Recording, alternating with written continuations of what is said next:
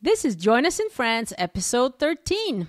Hello, I'm Annie. And I'm Elise. And this is Join Us in France, a travel podcast about France. Elise is a professional tour guide, art historian, and a great storyteller. A yacker. Maybe you can put it that way, yes.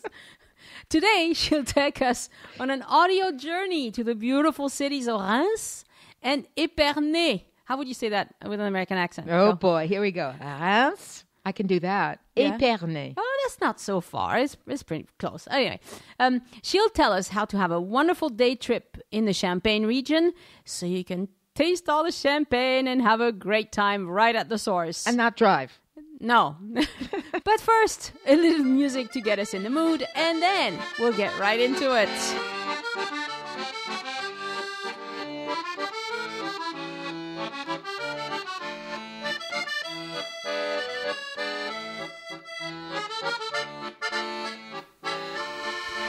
We're on lucky 13, Elise, and I like it. You like it, huh? I like it. How are you doing today? Oh, I'm fine. Good. Okay, I have a couple of quick items of business to address today before we get started. The first is we've had many requests for a smartphone app. Apps are great. I use them all the time. I love them. But they're a lot of work and some money too. So I would like to hear from you listeners. Do you want an iPhone app or an Android app, and which one?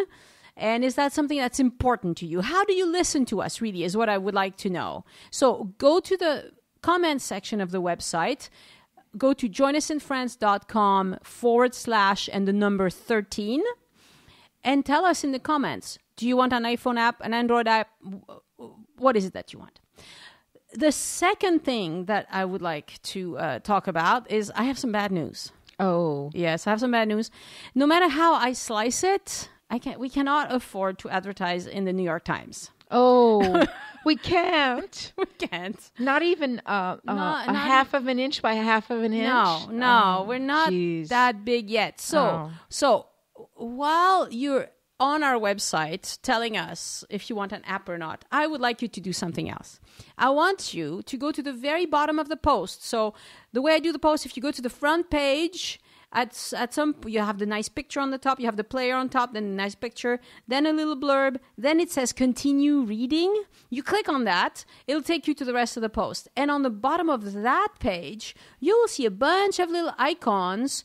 There's one for Facebook, for Google+, for Twitter, for Reddit, for StumbleUpon. They're all there. They're all there and they're all wonderful.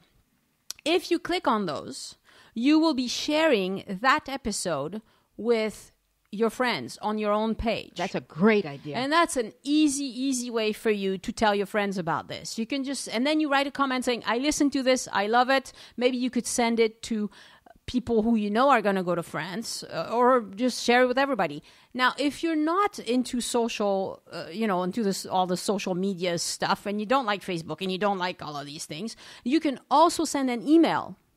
So it'll just create an email for you, and you can just enter the names of your friends that you know are interested in about France, and it'll just send them an email that says, I listened to this, I think it's cool, you should listen to.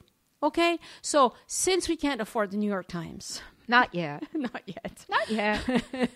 Please do that. Use these wonderful little buttons. It'll greatly help us out. Okay, that's enough for the announcement. Are you ready, Elise? I'm ready. All right, let's talk about the Champagne region today. Okay, so let's go. Thank you. All right, Annie, I don't have a glass of champagne to offer you today. No, tea. This morning we're on tea. We're on tea this morning. Okay, but just imagine. Yes. This is going to be one of those. Let's imagine together. So, as you know, we have already talked about the history of champagne, how it was invented, how it was marketed, and all of that. Mm-hmm. What I'd like to do today is talk about how to spend a wonderful day in Champagne country. Yeah. And if we're going to begin, let's begin with getting there, because I'm going to assume that unless you have a car and you're traveling all over France, that you're probably going to be going and coming back from Paris. Right. And if you are, then it's really, really easy. You have many, many train stations in Paris. It's, of course, a major form of transportation still in France and in Europe in general. Yeah. And the train system is really great. And so what you do is you have to go to the train station called the Gare de l'Est, which means the East train station. Yep. And as you might guess, that means it's going to take you to places east of Paris. And there's a north train station. Yes. Strangely enough, there isn't a south train station. That's right. It's not called south. It's not called south. I guess we have to do a podcast one day on all the train stations, but let's do that. Yeah.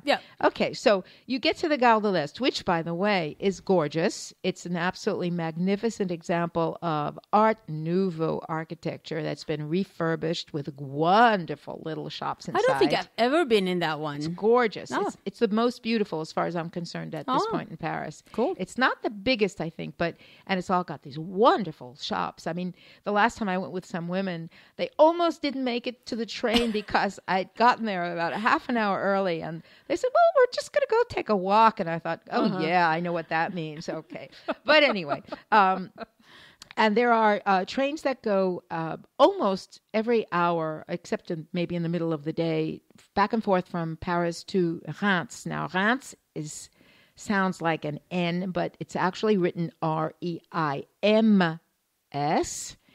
And it's actually a name that comes from Saint Remy, who is the patron saint of the city. Okay. That's how it got its name. That goes back to Roman times, almost 2,000 years ago. Okay. So you get a ticket on the train there, and there are two trains that will take you to Reims. And one of them is the bullet train, the very fast train that takes only about 50 minutes. And that's called about TGV. TGV, yeah. So TGV. TGV. Mm-hmm. The TGV, which is the train of grande vitesse, which means it goes fast. Yeah, it goes like 300. There are certain moments on the line when it goes 300 kilometers an hour. Yeah. That's fast, yeah.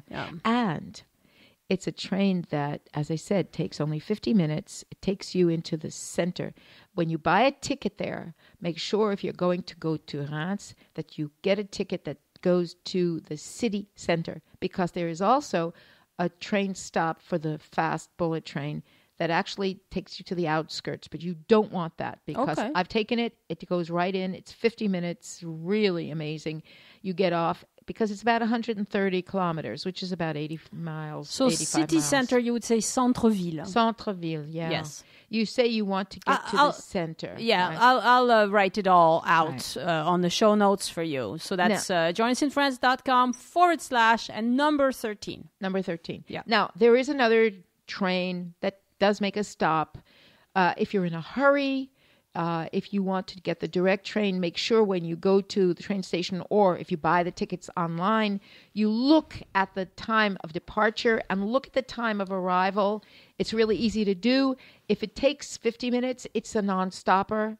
It's a direct train. If it takes an hour and 20, it means it stops somewhere along the way. But that's not so bad if you are not in that much of a hurry. Mm-hmm. The train is approximately 70 euros round trip. Okay. There are times of the day when it's cheaper. If you try to drive a car, it would be a lot more than that. It's a lot more money because you have to take the auto route and they're paying and you have to rent the car and you have to pay the gas and the tolls. But there are times of the day when it's cheaper, and of course the prices on the trains these days are based on when during the day, because of there's a lot of people who actually commute, so those are the times of the day when the price is actually higher.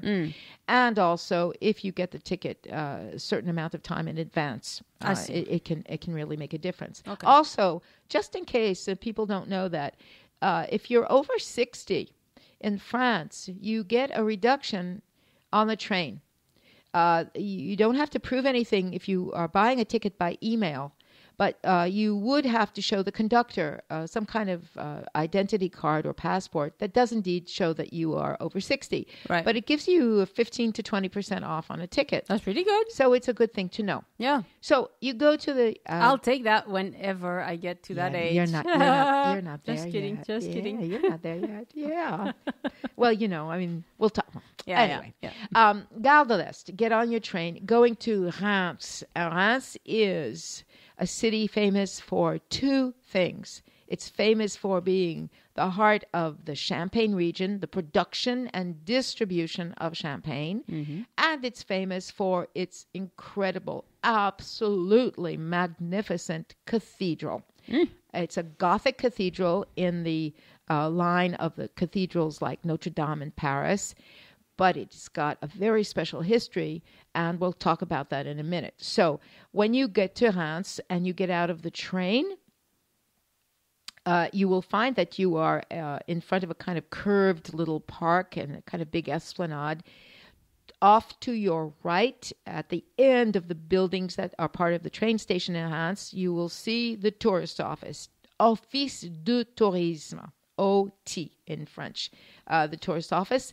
Lots of people go to Reims who are English-speaking. When you walk over there, they'll give you a bus schedule. They'll give you a map of the city center, and you can talk to one of the 2 or 3 people who are working there, and they will be able to answer you in English, so you don't have to worry about it. That's really good to know. And then what you will discover is that the old city center, and I say old, if you can hear my italics as I say that, because unfortunately the old city center of Reims is not as old as lots of other parts of France.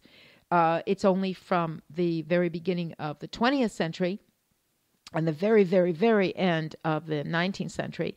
But you will discover that it's literally 5 minutes away. You walk across this park, you cross over a big street with a light, and you are on the main street that goes down the old city center of France. Mm-hmm. And from there, you have, I would say, a 10-minute walk to the cathedral. Mm-hmm. You pass shops, you pass some very beautiful old kind of Art Nouveau, Art Deco cafes. Mm. You have to go down a few blocks and then turn to the left. All of this will be shown on a map. And you kind of criss and cross, but really it's a 10-minute walk. And you get to this fabulous structure, which is the Cathedral of Reims. And one of the things you will notice is that, like in Paris, most of the old buildings are made out of beautiful white limestone. Mm. Mm. We are in a region, and this is one of the reasons why this became the region of Champagne, the drink, is because it is a region where under the ground it's enormous amounts of limestone, and limestone is very easy to carve out. Mm-hmm. And so they made underground grottos, or what we would call caves, really, that are actually tunnels that were actually dug out by the Romans. The Romans were the first people to make a city out of the city of Reims, so it's really a place that goes back very, very far. So they dug up all of this to get the stone. They dug up to get the stone, that's right. And because, remember, if the Romans, who, of course, invaded and conquered Gaul, were wine drinkers. Mm-hmm. And so they, as I mentioned in the podcast about the history of Champagne, they were really the ones that introduced wine grapes to the area. Mm-hmm. And they stored things in these tunnels. So they cut out these tunnels to take the stone out for building their structures, because at the time it was a very important city. So there was an arena, there was a theater, all of these big structures used enormous amounts of stone. And they wound up using these underground tunnels, because that's really what they are, to store and stock things, because they always have the same temperature all year round. Mm-hmm. And that is one of the great advantages of things like that. Of course, yeah. So what you will notice is that the earlier architecture is indeed made out of this very beautiful white, kind of creamy white stone. And the newer architecture is made more out of a combination of stone and brick. Mm. So if you get to the cathedral is the Cathedral of Notre Dame. It's not the Cathedral of Saint-Remy. That's another small church that's old, but not this one. And it is considered to be really, really, really one of the most beautiful Gothic cathedrals of France. And me, who's kind of a nut for stuff like this, I visited, I think, all but one of the Gothic cathedrals in the north of France. I was astonished when I went to see it for the first time by the beauty of the sculpture. One of the things that makes this cathedral really famous is the amount of gorgeous sculpture on both the outside and on the inside. And this is lovely. It's known as the Cathedral of the Smiling Angels. Oh, isn't that wonderful? That's lovely. It's really, and you know why? Because around the doorways, these magnificent arched doorways, there are over life-size sculptures of a whole series of angels, and there's a whole group of them that have this enigmatic Mona Lisa kind of smile on their faces. And it really is wonderful. I mean, there's a huge esplanade that they've redone that's opened up in front of the cathedral. And when you come up to these three doorways like the three doorways in Notre Dame, this was done a little bit after Notre Dame, so obviously inspired by it. And you come up to these doorways and you take a look at these angels, and instead of having sort of these severe kings and queens and Bible figures and all of these things that you have in a lot of the others, you have these. First of all, they're sprouting wings, which is already something, It's kind of, I mean, just imagine having wings. And there are two or three of them with their heads tilted, and they just kind of smile at you. And that is really come to be called the Cathedral of the Smiling Angels. Oh, that's nice. Now, I hope I can find a nice picture of that. I think you can. Actually, I think you can. They're really, really beautiful. Secondly, this is famous as the cathedral where the kings of France were anointed. It started in the early 1200s and lasted through into 1825. That's recent. That's very recent. There should not have been any more kings in 1825 because there had been a French Revolution to eliminate the monarchy. But we won't get into that very convoluted history of France in the 19th century. There were kings, then there weren't kings, then there were, and the last king was anointed there by an archbishop in the year 1825. It was in this cathedral that Joan of Arc watched as Charles VII was made king, thanks to her very mystical intervention in fighting against the nasty, nasty, nasty English. Cool.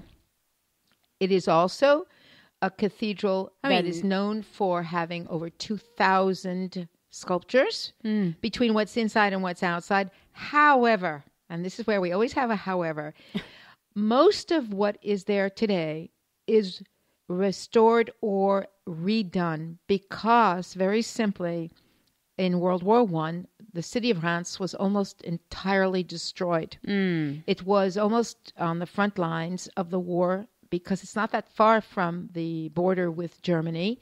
And the cathedral was largely damaged, thanks to the fact that there were very good restorers, like I had mentioned again for Notre Dame in Paris, and the fact that there were designs, there were drawings, there were photos.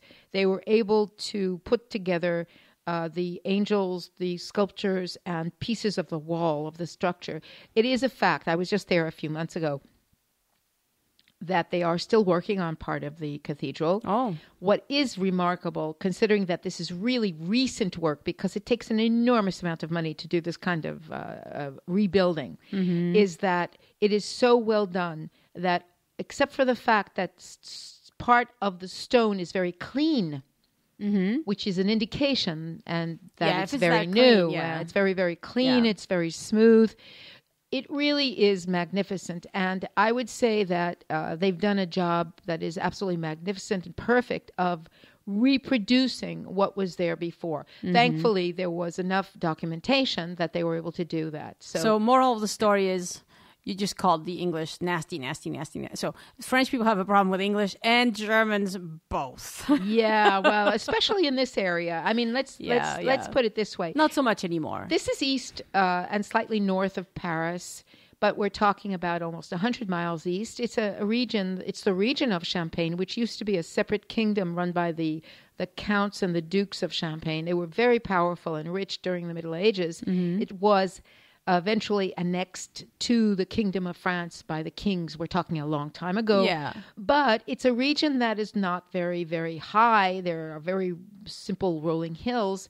So if you have any invasion, any kind of forces invading, it's very easy to come through the northeast of France, which is, of course, why it's been the seat of such terrible trauma during World War I and World War II. Now, there are some other things that make the cathedral special, and then we'll finish with the cathedral and go on to other things. But there are two things. One is that...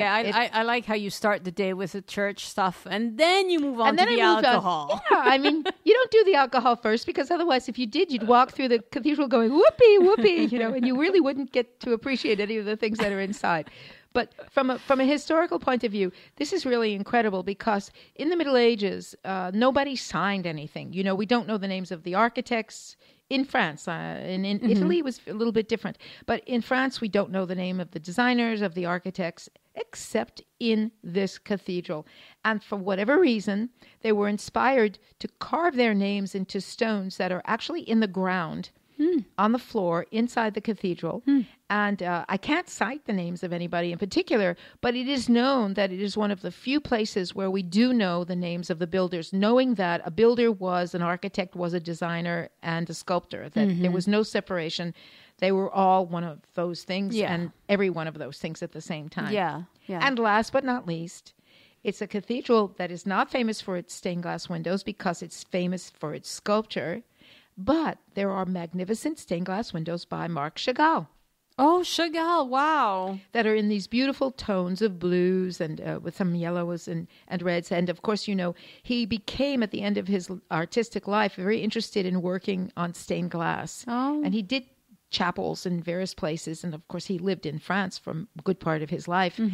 And he did the windows when they began the renovation work on the Cathedral of Notre Dame in Reims. And they're very, very beautiful. And they're typical Chagall floating people and everything with little wings. He followed the thematic of the angels, but it is really beautiful. It's one of, there are some people who don't particularly like churches and cathedrals. That's not their thing. But I have to say that if you're going to choose one or two to visit, this should be one of them. Yeah. It really is that beautiful. Yeah. Okay, so the second reason to go to Reims, the second reason, the one that you're waiting for, Annie, we know. Oh, I'm not that bad. Is to go to the Champagne houses. Now, what we have in Reims is the center of the commerce of Champagne. There are vineyards on the outskirts, and specifically there are vineyards as you go south and southwest towards the small town of Epernay, which I'll mention in a few minutes. But Reims is really the city where everything is traded. And it has been that way first for wine and then for champagne when the champagne industry really began. And what there is in Reims are what we call the champagne houses, some of the most famous. So just to name a few that Americans will have heard of, you have Veuve Clicquot, you have Mumm, Tattinger, and you have some others that are not as well known in the States, and there are quite a few. I mean, there are about, I think there are 18 in Reims. One of them that I would like to talk about very briefly, because it is not exported to the United States, but it's a wonderful visit to do, and that is the House of Martel. But what you have then is you have not, of course, the vineyards, but you have the places where the champagne is produced in Reims. So these are the houses where they have used underground tunnels, the ones that were dug out by the Romans, to create the place to make the champagne and stock the champagne. Cool. And all of these houses... And you can visit. Almost all of them, I think, have visits. They're guided tours, and they include a tasting. And what's interesting, though, and this is very strange, because when I was there a few months ago, we went to Martel, which I had not been to before. I'd been to some others. And they were very, very gracious, and they were less expensive than a couple of the others. But some people wanted to go to one of the ones that they'd already heard of. So they did. I mean, what you can do is, now, this is what is interesting to know. During the high season, which, of course, is mostly starting June right through into September, there are guided tours probably every half hour. Okay. You don't necessarily... In English, some of them? Yes, that's what I was going to say, is that because a lot of their customers come from English-speaking countries, they have visits in German, in English, sometimes in Japanese. And you don't necessarily have to reserve in advance because there's such a huge influx of people that they have enough staff to do this all the time. Yeah. If you go at a moment that's slightly off season, you would be best to find out when there is a tour in English. Usually they do one in the morning, one in the afternoon, unless you are with a group that's big enough to ask for a guided tour on your own. Right. And there is a price that's a little bit different if you have, if I remember correctly, over 12 people, you get a slight discount on the price. But the prices vary. Now, the tour consists of an explanation of how champagne is made, visits to the tunnels. Yeah. In some of the houses, you actually get to walk through a lot of the tunnels and you see where they stock the champagne. You see where they turn the bottles. You know, they do turn them a quarter of a turn every single day. Yeah. And champagne, remember, has to be kept for 2 years to be called champagne. Wow. And you, of course, get a tasting. At some places, it's a different price, obviously, if you get 1 coupe of champagne or if you get 2. So that's a glass, a serving. It's a glass. Yeah, You know, it's a flute of champagne. Yeah. It's the flute glass. Usually, that's the ones They're they probably use. 4 ounces. I don't know. It's, you know, a flute glass is not very big, so it's 3 or 4 ounces at the very most. And of course, you don't have to drink all of it. This is one of those things that people don't realize when you go to a wine tasting or a champagne tasting. You can take a sip, and if you really don't want to finish it, they have a recipient that you can pour the rest out into. Yeah. And I don't know about that. I've never done that in my life. No, you would not have done that. I can't imagine you pouring it out, but quite honestly. Martel. Or you. No. Yeah, well, that depends. You and I know we don't have similar tastes, so I did do a tasting in one where I had 3 glasses, which of course is enough to make me tipsy. But the third one was too sweet for me. It was a slightly sweet champagne. Yeah, I know. For you, there's no such thing. So that one I did not finish. So I left it, and I couldn't leave it outside for the birds to drink. So it went into the recipient. But it's good to know. And the prices vary from about 11 to 18 euros per person. Okay. And what you need to know is you can get to any of these houses because there's a very good public bus system in Reims. They're far. They're not necessarily. There are 2 or 3 close to the train station. Mum is very close to the train station. It's literally 5 minutes away. So you could just walk to that one. You can just walk to that one. However, at Mum, you don't go down into the tunnels. You don't go down into what are called the créères. Oh. If you go to Veuve Clicquot or Taittinger or Martel, you do. Okay. So you get to see a video, you get to see how the bottles are put together, how they produce it, and then you get a tasting. And it's usually very charming. It's a wonderful experience. And they do a lot of explanation. Some of them do ship. But of course, champagne, unlike regular wine, because it is effervescent, is very hard to ship under good conditions because you really do have the possibility of the cork popping. Yeah. So if you're going to buy a case, which some people do, you can have it shipped from a place like Veuve Clicquot or Taittinger for a cost. It's not cheap.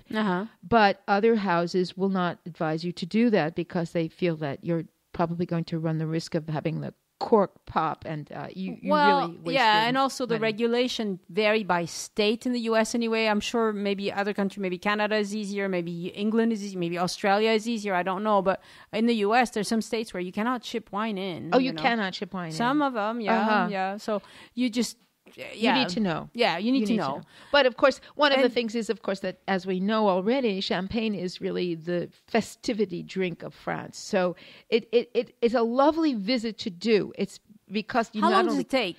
Well, most of them take about an hour. Okay. They take about an hour. I have to say that I have not done every single champagne house. Yeah. The other thing you can do, if you have done one, and you don't feel like doing another one of these champagne houses, is go to one of the retailers. There are 2 or 3, and there are actually 2 right on the esplanade in front of the cathedral. That is, these are houses where they sell, and they sell the champagne. But what I'm saying is nobody, I think, can really imagine in their minds.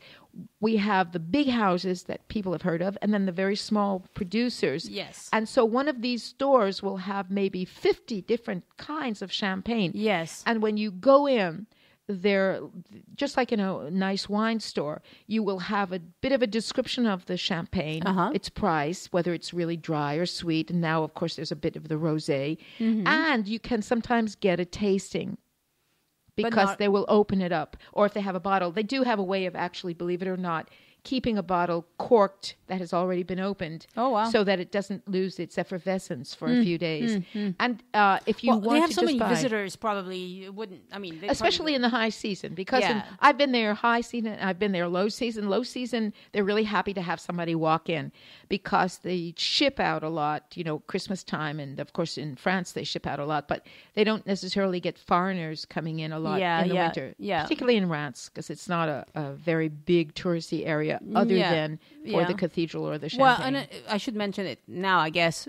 Reims is a pretty miserable weather town in the winter. I mean, it's a cold inland city. I mean, if you live in Indiana, you have an idea of what winter can be like, and it's wet. It's cold. It's wet, yes. It's wet and cold. But it's wonderful, and of course, it's a wonderful... Yeah, I'm just talking about the winter. Right.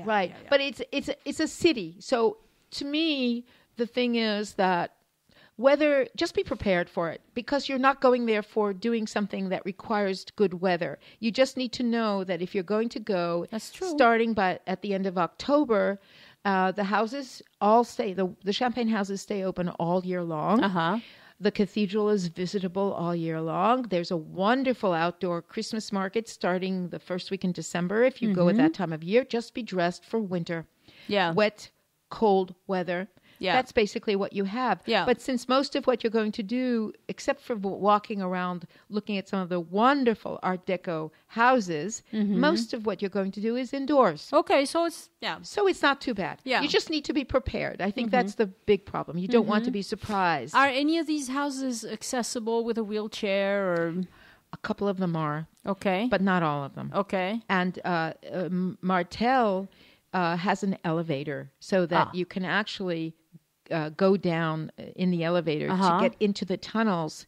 There are a couple of steps, I think, that somebody can help you move up to the reception area. Okay. Veuve Clicquot has access by ramp, but I don't remember if it has an elevator or not. Right. So they'll all have access to get into the main area, but not necessarily down into the tunnels. But not tunnels, but for sure, I know that Martel does, because we had a woman who was not able to do the stairs at all.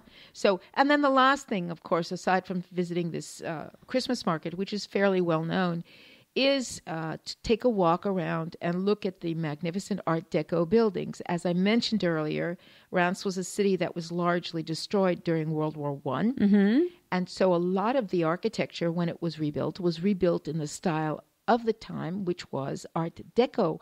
So you have some lovely, lovely buildings with the very nice combination of geometric forms and a little bit of curved ironwork, which is what relieves the severity of the style in Art Deco.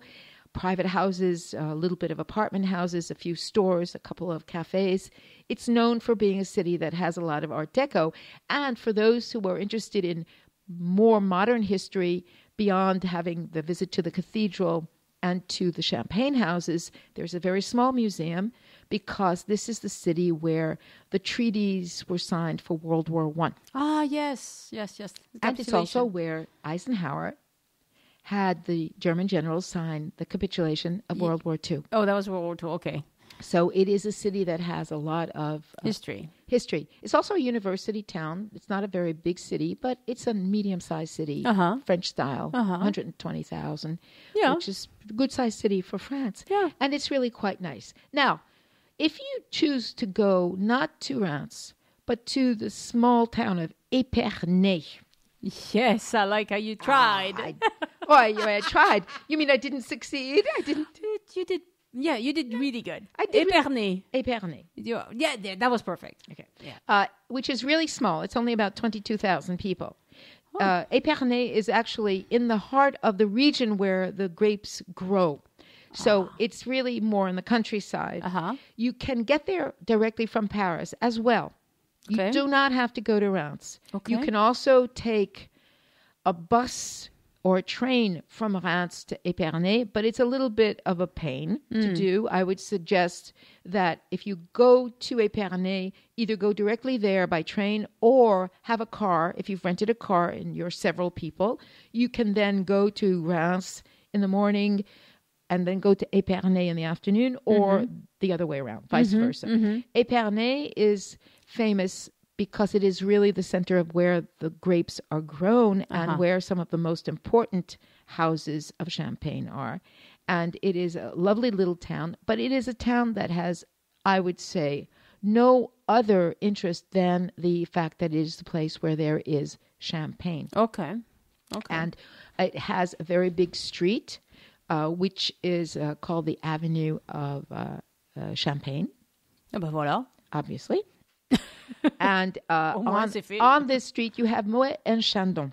Ah, yes. Which is Dom Perignon and Company. In other words, it's a very, very big champagne house that has now bought up some of the others. It is a fabulous visit. It's a visit that it's very sophisticated. It's a huge, huge champagne house. It has everything. So you get to see really the whole history of how champagne is made. And it includes 2 tastings for the price of approximately 16 euros per person. And it's a visit that takes about an hour and 15 minutes. Okay. If you wish to have the visit in English, they have at least 2 in the morning, 2 in the afternoon, pretty much all the time, because I would say, I may be wrong, but I think it is actually the biggest champagne house of all. Now, in Epernay, you have 3 houses that are visitable. There are several others that are not.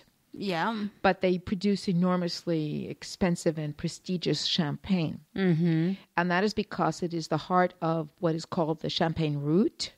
So if you have a car, you can go from Epernay and follow this route that takes you into the hills with these small little villages where you will find signs sometimes of someone who is a small producer of champagne. Obviously, it will be a name you have never heard of before. Yeah. But sometimes they will allow you to stop and taste.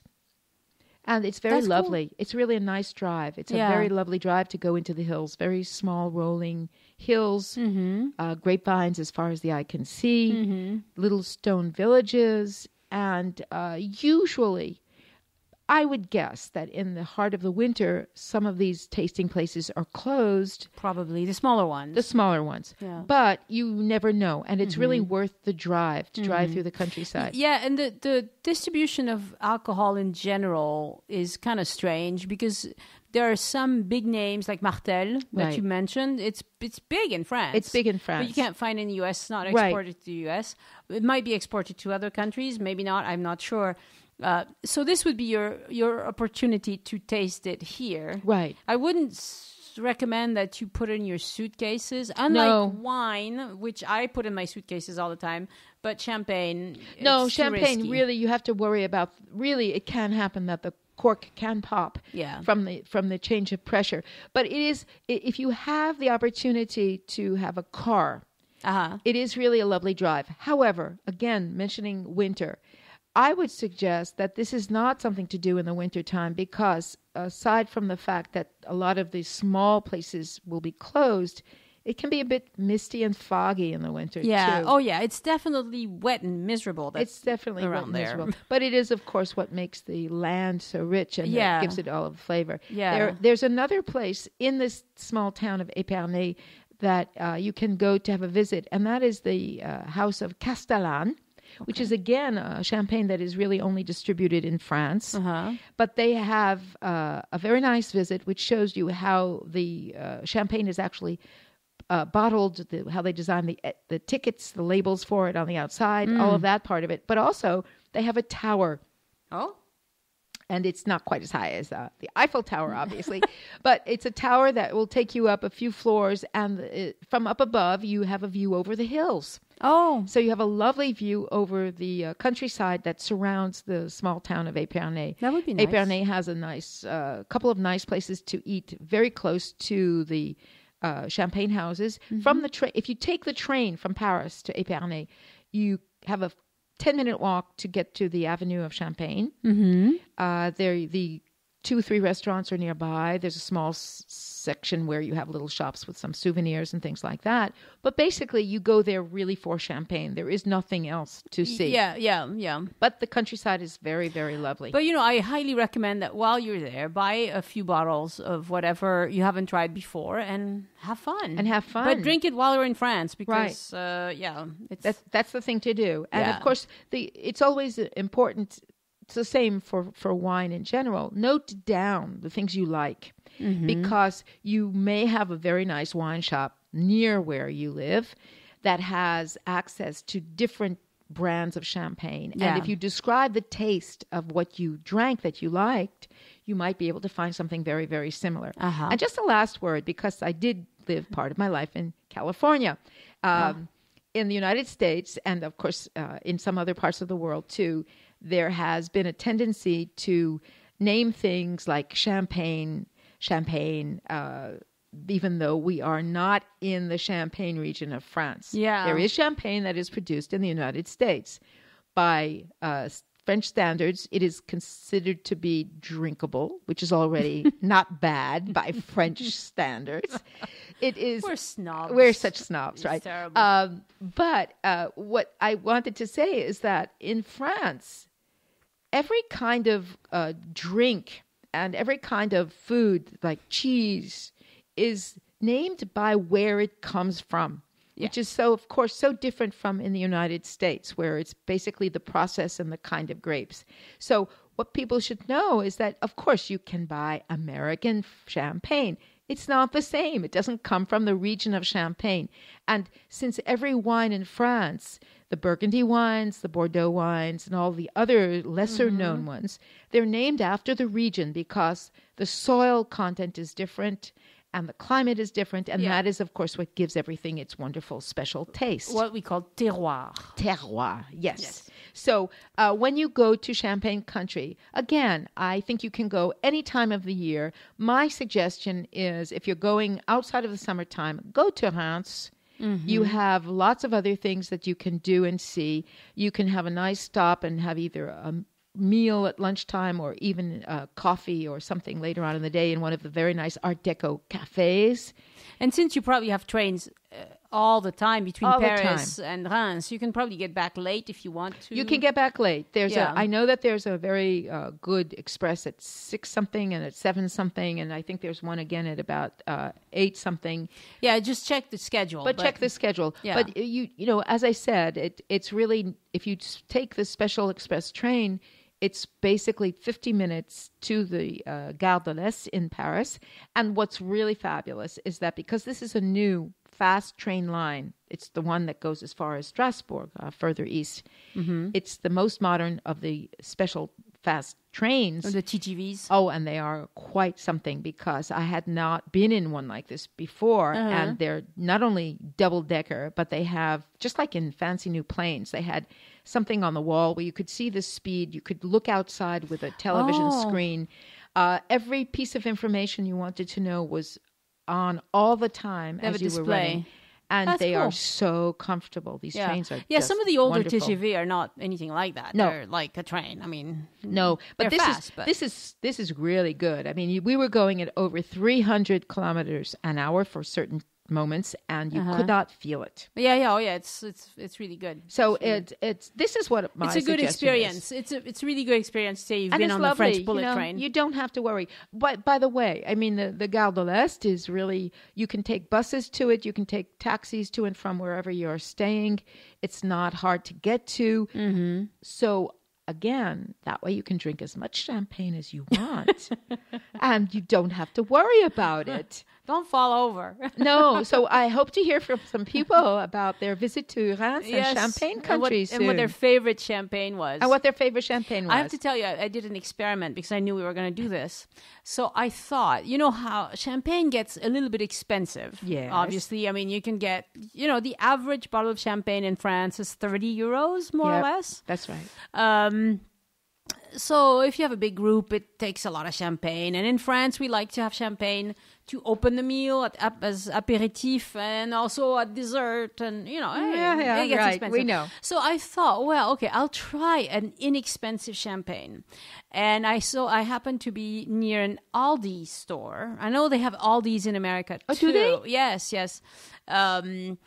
Which, in case you don't know, is a discount supermarket. Yeah, it's a German discount supermarket, and there isn't one near where I live. But I happened to drive by, and I'm going to stop there because I figured they would have cheap champagne, and they just had the one, and it was called Veuve Durand.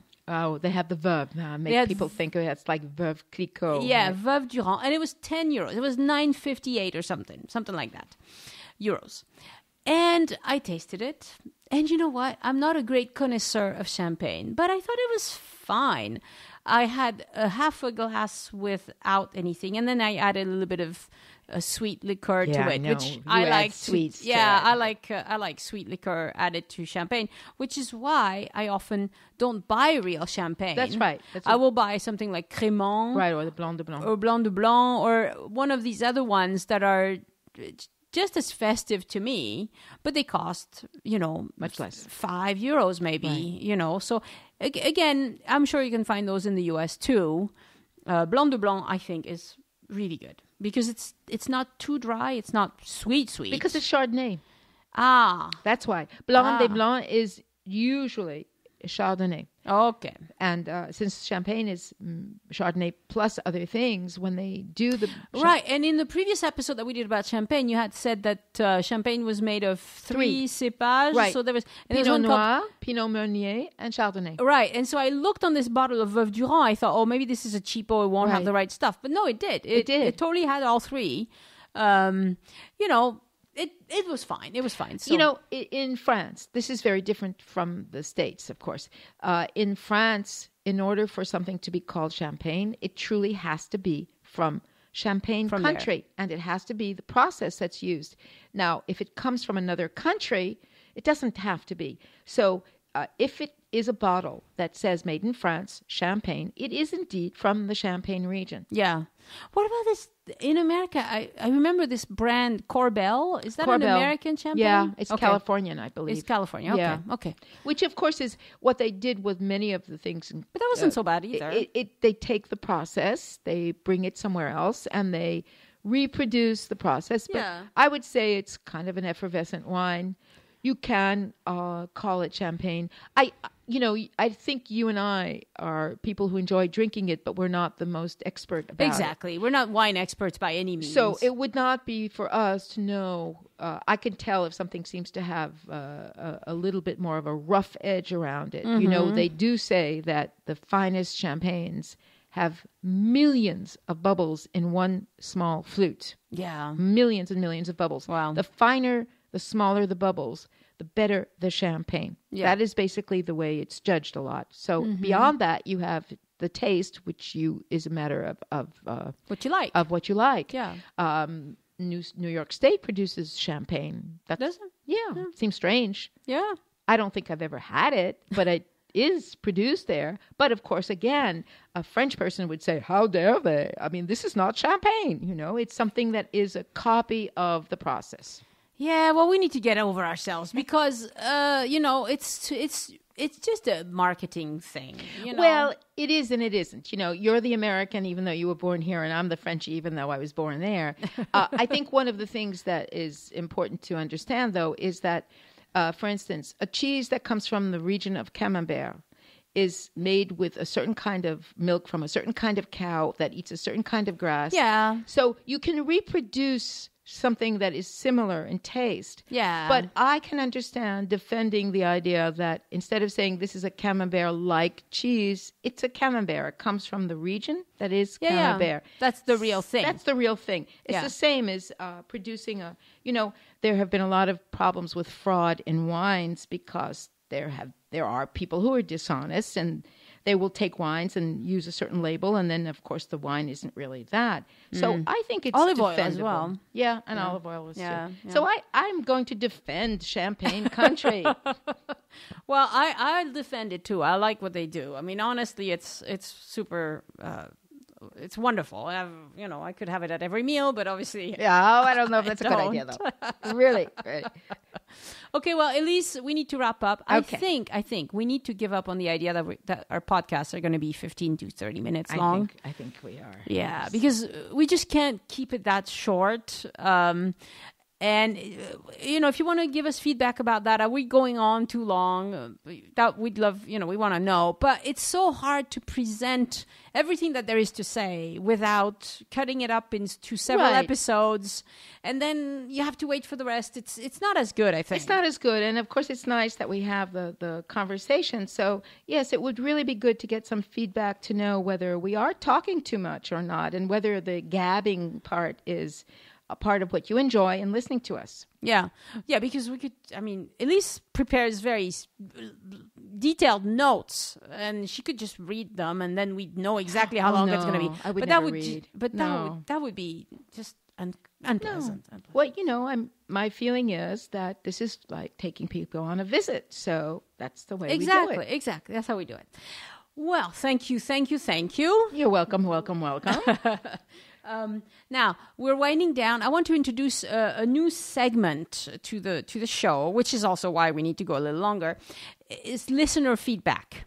Because we ask you for feedback, but then we don't talk about it in the future episodes. And the reason why we've done that is because, well, one, we didn't get a lot of feedback at first. This is only our 13th show, so we're new. But also because we often record 2 or 3 weeks before it airs, because both of us have a busy schedule, and so we need to have a few episodes in the can so that we know if we need to skip a week, we can skip a week,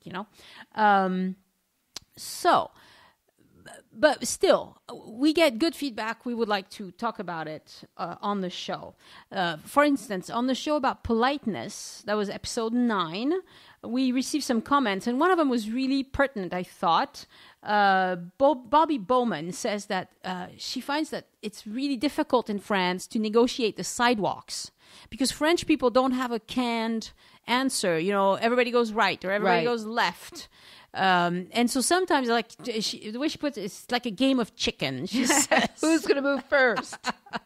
And it's true that also French people don't make eye contact very much on the streets, and so it can be a little bit disconcerting. In escalators as well. Except in Paris, in certain of metro stops, but in other places, people just don't in big know. Stores and everything, people don't have that reflex of you stop on the right and you move on the left. It's very interesting. I don't know why exactly. Yeah. So just be prepared for that. I don't know that there's any tricks to avoiding it. Just know that maybe there will be a little bit of a chicken dance going on busy sidewalks. And you might not hear, excuse me, which you would hear if it was another English-speaking person. Right. And then another person, Craig, a friend of mine actually, on Facebook told me, so he listened to the episode on politeness and how you're supposed to say bonjour before you say anything else, especially if you walk into a small store. And he says, well, what if 2 people walk into a small store at the same time? Are they both supposed to say bonjour? Yes, they are. And yes, the answer is yes. I mean, it's not the end of the world if one doesn't say anything. Right. But I think it's better to have 2 than none. Just a perfect example. I was on bus again yesterday going somewhere, and it's a bus that is almost never crowded. And so sometimes there are just 1 or 2 people, sometimes 7 or 8. That's most I've ever seen of this particular bus. Uh-huh. And a lot of the people are young people. It's a bus that goes out to the university area. And when you get on, it's very difficult to not say hello and all of that because you're not in the midst of a big crowd. They will notice if you don't. Yes. And the same thing when you leave. And so thinking about the podcast we did as I was getting off, I went to say, au revoir, merci. And I waited a minute to see who did or who didn't do it. I was thinking, bad. But actually, most of them, even the young people, they actually did. They kind of, they do it facing another direction as they're getting off. But almost everybody says, merci, au revoir. Yeah, even the teenagers will remove their headphones to say au revoir or bonjour when they get into a bus. I mean, everybody does which is really very, very specific to French. So let me remind you that there are 2 things we want you to do this time. specific things, we want you to go to joinusinfrance.com/13. So just write 13, the number 13, not whatever. What else could it be besides well, that? you could write NUMBER. Okay. You know, right. No, not that. You just write 1 and 3. And tell us if you want an app, and if you do, if you would prefer Android or Apple type of apps. Right. We're willing to do it because obviously we're willing to do all this for free. So we're willing to do a lot of things, but that is a lot of commitment, time, and money and stuff. And we're like, So push us. The more feedback we get, the faster we'll do it. And also, please use the share buttons at the bottom of each post. Yes. To share on Facebook, on Twitter, on Reddit, on whatever it is, or what's that beautiful picture thing? Instagram. Instagram is one of them. Pinterest. I tried to create an account on Pinterest. I have no idea how Pinterest works. So if you know, and if you use Pinterest, please pin our stuff because we have plenty of stuff. We want to be pin-ups. Exactly. There you are. Exactly. That's what it is. All my life I've wanted to be a pin-up. Yeah. Now is as good a time as ever. Now it's good. It's never going to get any better. All right. Thank you very much. And we will talk to you next week. See you next week. Merci. Au revoir. Au revoir.